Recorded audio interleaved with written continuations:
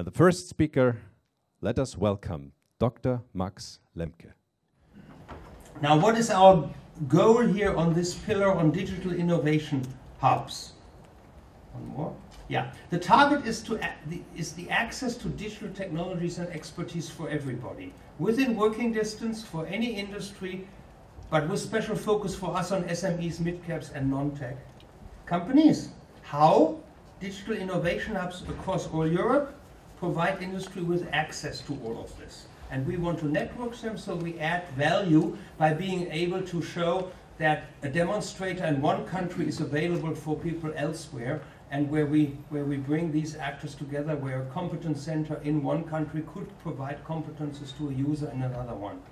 So a market of innovation.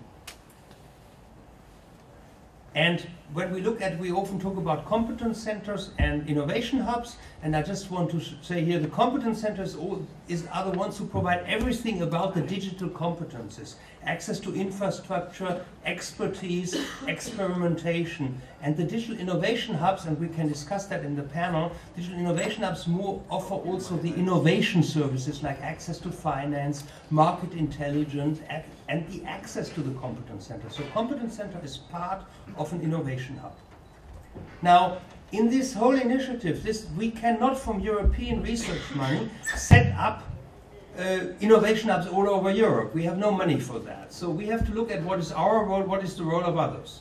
And we see a strong role for the regions and member states to establish and reinforce competence centers and innovation hubs across Europe with a specific support for the regions, yeah, who have no digital innovation hubs yet. So that smells like structural funds. So we are promoting that, as the policy foresees, that structural funds are also used to build up digital innovation hubs, to collaborate, and the regions also should collaborate with hubs in other regions, because that adds value to everybody. We cannot be competent in everything.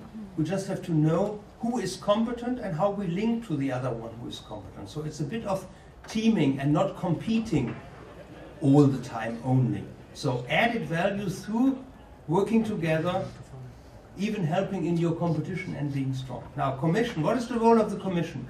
The role of the Commission is to support this pan-European networking of digital innovation hubs, to share best practices, to share success stories, to support training, but also to support high-level innovation in experiments that are cross-border. And that's what we do here. It's the core work of I4MS. So experiments that are cross-border, where a region would not fund because there's a user from one region and a supplier from another region, where the national program would not fund because one of the actors comes from outside the member state.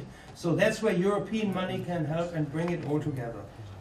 And we are also seeing it as our role to promote the use of other funds, like we have the Juncker package and we have the structural funds, and they are foreseen also for funding innovation and for funding digital infrastructures. And we have to more combine that. Have in mind that when we look at a research and innovation program, we can only fund very high-level innovation for innovators and early adopters, because we have the excellence paradigm. That's our important point in the program. Whereas the structural funds, they can fund also mainstream innovation, and I think that makes the big difference. And we ask industry to also engage with competence centers. Now, we have done this in the last years, and I4MS was the first initiative that we started in 2013, and this will be the topic of the day. Yeah? So what I do now is just give you a bit of a smell of what we do during the day, today and tomorrow. So don't worry if you don't understand all the details. You should now just get the overview. Yeah? And I'm running quickly through that. I4MS is the initiative for the processes, for the production, not for the products itself. It's more on the processes. We have 11 large projects with 280 experiments. 75% have a cross-border dimension. And you see here, of the 480 actors in this game, 340 are industrial, 75% SMEs, and 65% new in the research and innovation program. So we have an outreach really to actors we normally don't have in research programs.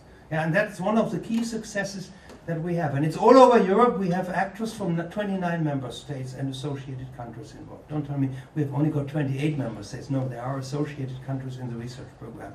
We have a similar initiative for ICT in products, and that's the right one here on Smart Anything Everywhere. But now just for you to know that there is more, and you can go back to my slides which are public, there are many of these kind of initiatives in the program that we have. I4MS for processes and production, Smart Anything Everywhere for ICT in products, electronics, smart components and systems in product. FeeWare, the FeeWare Hubs program for the future internet dimension based on the FeeWare platform, Accord for robotics, Odin for big data, SesameNet for HPC in industry, ActFast for photonics, and we have the digital KICS, the Knowledge Innovation Centers, from the EIT, who look as well at education, at innovation activities in research as business accelerators, and they have certain different technology focuses. And the EIT ICT lab, there's always a fight on whether it's foci, it's not in Latin as far as I understood. Now, and then we have the Vanguard initiatives, which takes an approach of linking regions together under one or the other topic, like for example, efficient and sustainable manufacturing. So there's a whole map of initiatives that's going on. And last not least, also what my colleagues in DG Grow do in terms of the thematic smart specialization platform that looks at partnerships across regions and supporting innovations in one or the areas across regions, partnerships between regions, European strategic cluster partnerships across clusters. And I've just put this slide up here not to show you now, run through the details. I just wanted to show we are trying now to bring these activities that are on a European level, we try to bring them together in a coherent picture. And this slide is one that I agreed with my colleagues in Grow, DG Grow, to show you, yes, we know what we are focusing on, we know there's work ahead of us to bring this together. Like when I look at that, I4MS looks at the digital transformation of industry. Smart specialization, the Smart Specialization Platform on modernization looks at industrial modernization in general. I4MS at manufacturing at large, they look at all industry. The nature of collaboration is different. We network hubs focused on digital game-changing technologies. In the Smart Specialization Platform on modernization, it's on inter-regional collaboration focused on smart specialization. In particular, on the level of innovation, there's a big difference. We look at leading-edge innovation for innovators and early adopters, and my colleagues more look in with their program together with DG Regio, look at the broad adoption, from the broad adoption to leading-edge innovation, but their major focus is on broad adoption.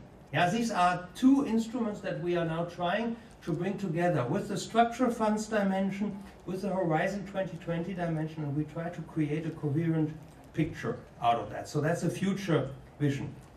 Now, implementation modalities, my colleagues will run through. I mean, basically, you know that we implement these actions like I4MS through cascading funds. That is a simple term for basically saying that an SME that is involved with us in an experiment does not necessarily have to become a contractor of the European Commission. Now it's back. It was not me. But instead, we give the money to competence centers who do a contract with these centers, and with this contract, the ones who run an experiment are not directly working with us, but work only with these competence centers, and that is much less red tape for them. So no direct contact with the European Commission. Yeah? And it's all centered around networks of complementary competence centers who are running experiments with users, with suppliers, and that's the leaves of this marguerite. But this will be explained in more detail later. We know that most of our innovation hubs are centered mostly in highly developed regions. So we have recently launched a mentoring and sponsorship program together with the support actions, the 2 support actions we have in I4MS. They will explain you more. Just 1.2 million euros, not that much. And end of the year we plan to have another 2 million for such activities. And they are just looking to get nodes in less developed regions to also join the program and associate themselves to I4MS, because in order to broaden the outreach. And we had 36 proposals, around which we will select around 25. I understand this will be announced today or tomorrow. And there are there's different technology focus on those proposals, but most is in CPS and IoT, but also some on HPC, cloud modeling and simulation, and robotics, less on laser. And we have a new round end of the year we expect but there we would focus really on the EU 13. That means the Eastern Europe plus Croatia, who have joined with the last, when the EU was extended, because there we have in particular white spots on the map. Now, this is the slide that we'll discuss tomorrow afternoon. That's the evolution where we go, and I will not go through that now. I just want to... This was my last slide. I had an empty one afterwards. So we will do that tomorrow, and with this I would like to close, in a sense, saying what is this meeting about. This meeting more or less runs through this cycles of I4MS. So we will start with taking stock of what we have achieved with phase 1. You will see success stories, you see them in your brochure. Second, we say with the project that started beginning of this year, how we organically grow the I4MS ecosystem. Second topic of the day. Then we will have a call open end of the year, closing in January, and there we will extend I4MS again by 35 million. So we'll discuss here what we expect there and work together how we can achieve that. And last not least, in work program 2018 to 20, we will in the next half year plan what we do there. And we will discuss how we support further the implementation of the Digitizing European Industry initiative of Commissioner Oettinger, with initiatives like I4MS and also I4MS in particular. So we go through all these 4 phases in this event, and I hope that you get inspired by that, and I also hope that we get inspired for the last phase and get your feedback on what worked and what did not work. Thank you very much.